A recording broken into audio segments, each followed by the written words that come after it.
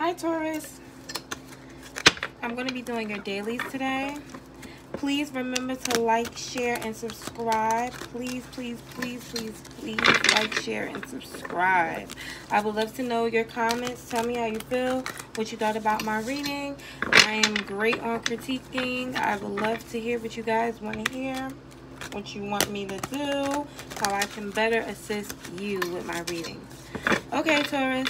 So I was getting the energy that you guys are a little agitated with a situation or a person. Remember, these are general. They may or may not resonate. If not, please don't forget to check your sun, moon, Venus, and rising.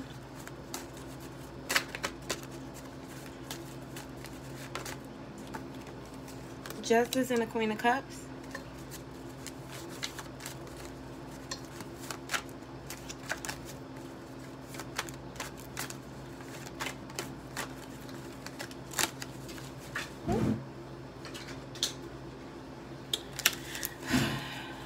Okay.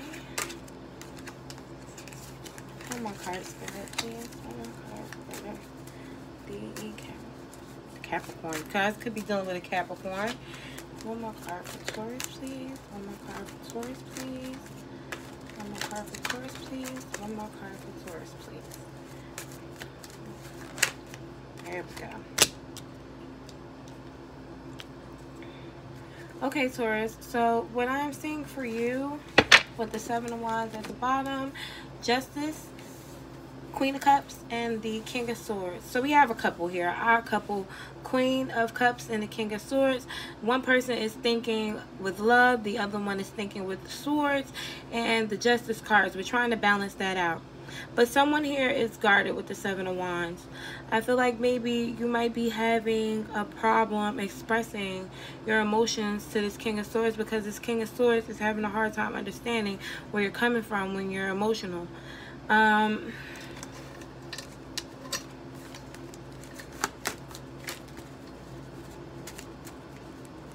This guy seems very serious.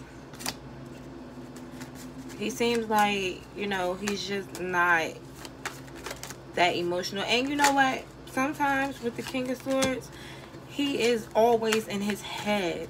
He has emotions, but much like the King of Cups, he knows when and when not to show them.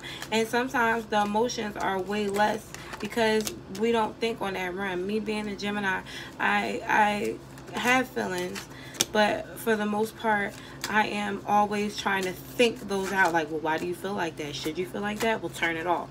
And that's the problem, because with emotions, you can't turn them off. You can turn your thoughts off, but not your emotions. And we have to work on that. And now we have Strength at the bottom of the deck. But what I'm saying for you is